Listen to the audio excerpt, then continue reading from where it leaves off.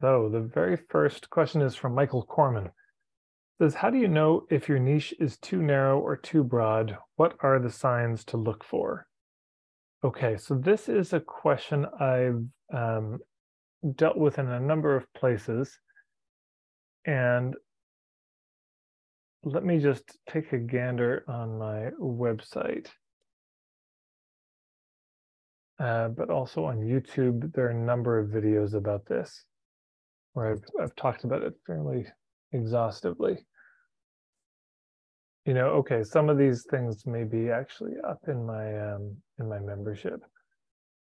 Okay, so let me try to answer this question as best as I can, right? How do you know?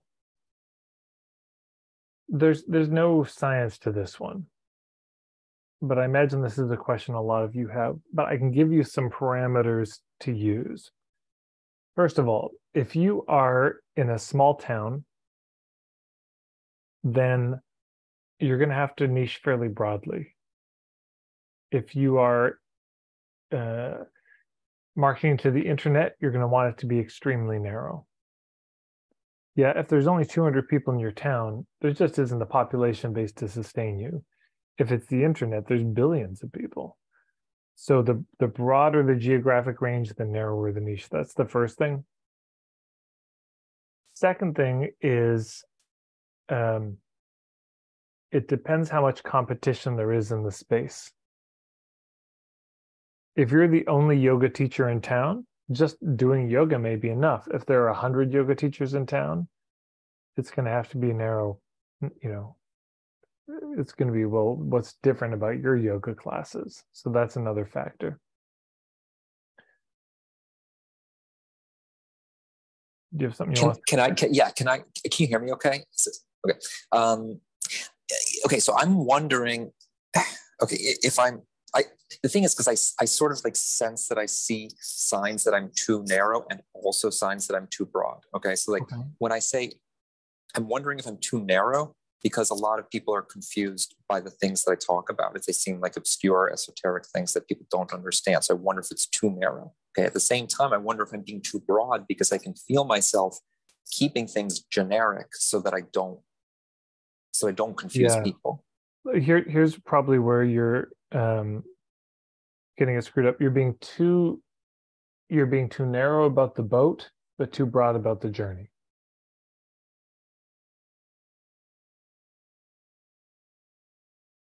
Yeah. So let me just break that down for everybody.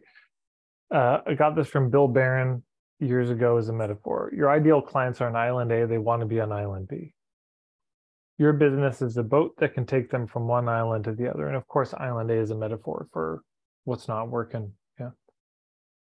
Now, the challenge is, if somebody comes down to the harbor and they really want to get to island B, and they don't know that your boat could get them to island B. And you say, come on my boat, let me talk about look at the woodwork on this, look at the joisting technique, and would you look at those divots there, and would you look at oh my God, our mess hall is amazing. And you try to fascinate them with all of these details about the arcanum of your boat. They don't care. And the reason they don't care is because they don't see how that's relevant to them getting where they want to go. I mean, they're happy for you. It's real nice for you that you know so much about boats, but it's not relevant to them. And so in niching, the very first thing we need to do is narrow down on the journey that we're helping people on for a service provider. Now, if you're a product maker, you do talk about the boat. Yeah, you tell them all about the boat. That is very interesting. But if you're a service provider, you have to be selling the journey. And so then island A and island B have to be very clearly defined. Within that, then we can get nerdy about the boat. And the boat is all of your modalities, etc. But it could be that you're also getting too nerdy about the point of view too fast, too soon. You know, it's putting the cart before the horse.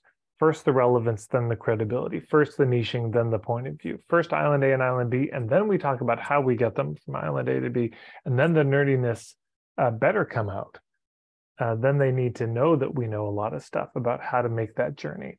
But if we start with the point of view, if we start with the boat as a service provider and no journey is defined, it equals them just being lost and confused, and they don't know quite what to do with us. They can tell we're very smart. They can tell we have a lot of interesting things to say, but they don't know quite what to do with it, or if it has any utility to them.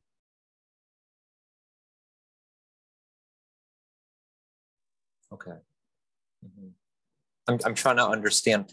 I maybe I have to think about why I'm reluctant to narrow down on the journey. It's very common. Everybody is, everybody struggles with this. For those of you who've gotten my starter kit, one of the things that's in there is a book around the fears, the 14 fears of niching. Everybody resists this. And the reason you resist it fundamentally is you haven't found the right one yet. Because everybody's scared of the process of niching, but nobody's scared of their niche. That's what I've found after over 20 years of doing this. Like when everybody's abstractly, niching makes no sense. You're just cutting off possibilities and less people, and or picking something you're going to get pigeonholed into, and you're going to lose all the variety and flexibility. So at that level, it's just, it makes no sense. But when people really find out the niche that's perfect for them, there's no more fear. It's relief. That's what I see universally. It's just this, oh my God. I'll tell you an example. This just happened the other day. There was a woman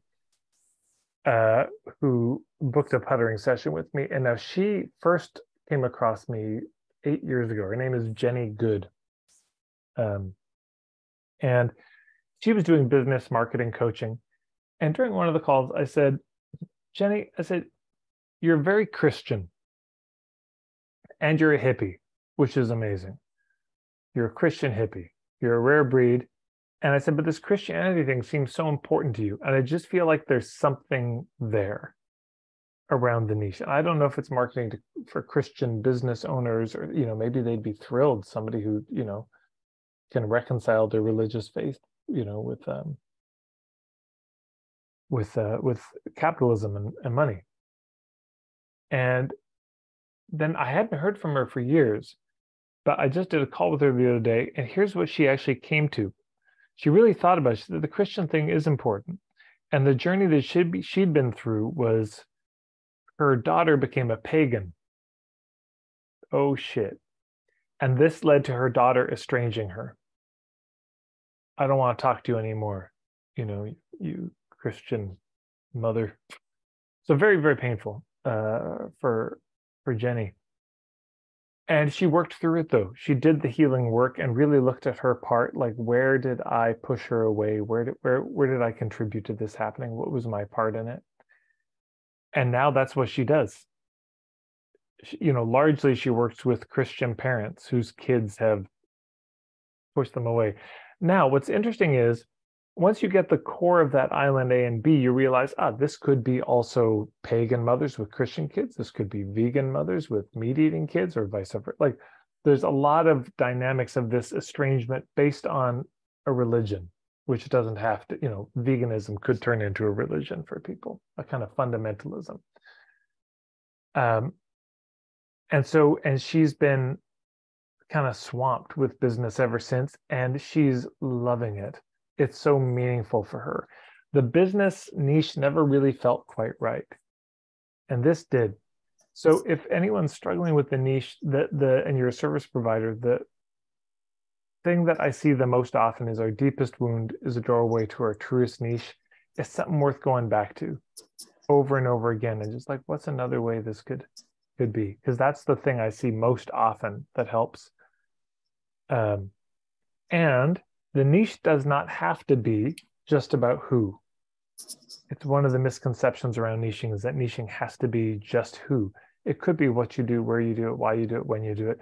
It's just, the question is this: if you're going to niche around what you do, so the boat, it's just, is that boat in demand? If Byron Katie goes on Oprah Winfrey and suddenly everybody's talking about the work of Byron Katie, and you happen to be a practitioner, that may be all you need. People found this with internal family systems. I was talking with somebody, and for whatever reason, it got kind of big in certain places, and you just had to be on the directory, man, and you were busy. That doesn't last forever. I'll say that. But then again, the who doesn't last forever. That will also shift who you work with. But so it could be who, what, where, when, why, or how. All of those are legitimate differentiators. It just has to work. That's all. It has to feel good for us, and there has to be a response in the marketplace. It could be that you do something everybody else does, but the way you do it is different. So wait, what I'm taking away from that is that the confusion or the reluctance to niche down would best be solved by bringing more of myself to the problem, because there's probably something that there's something that's important to me that I'm not really putting into this. And then only after that point worry about whether there's a demand for it conceptually. Like, does that make sense? It does. It does. Of course, this brings up, I don't know if you've seen my work around the artist and the entrepreneur in niching. Yeah. Yeah. I mean, you're describing that tension. But what happens sometimes I see is people get so focused on the entrepreneurial side of niching, which is who's the underserved target market, who can I serve? And this happened a few times in puttering sessions where people just can't fucking find it. They try and they try, they can't figure out a target market. And there's a certain point where and that's the entrepreneur at work. There's a certain point I often just say, stop. Now go to the artist side. What do you want to offer the world? What's the thing that you would be most lit up to do? And then just go do that thing, or go design that thing. And then once you've designed it, something that you'd be so excited to share, ask yourself, who would be into this? And then you go back to the niche, but with this thing that you're excited about. And you kind of reverse engineer the target markets. And you think, well, these kind of people, these kind of people. Now, if you design something, you can't find anyone. I mean, well, back to the drawing board, ask your muse for a better inspiration that somebody might actually be interested in. But, and some people, they're just designing stuff and they keep making stuff and making stuff. And I would give them the opposite advice. Okay, I say, stop making stuff. Look at the world of real people who have real problems, and what's an unsolved problem, and could you create something for them? Yeah. So it's just good to notice which side you get stuck on. Okay. Thank you, Chad. Hey, that gives me something to work with. Okay. Good to see you. You too.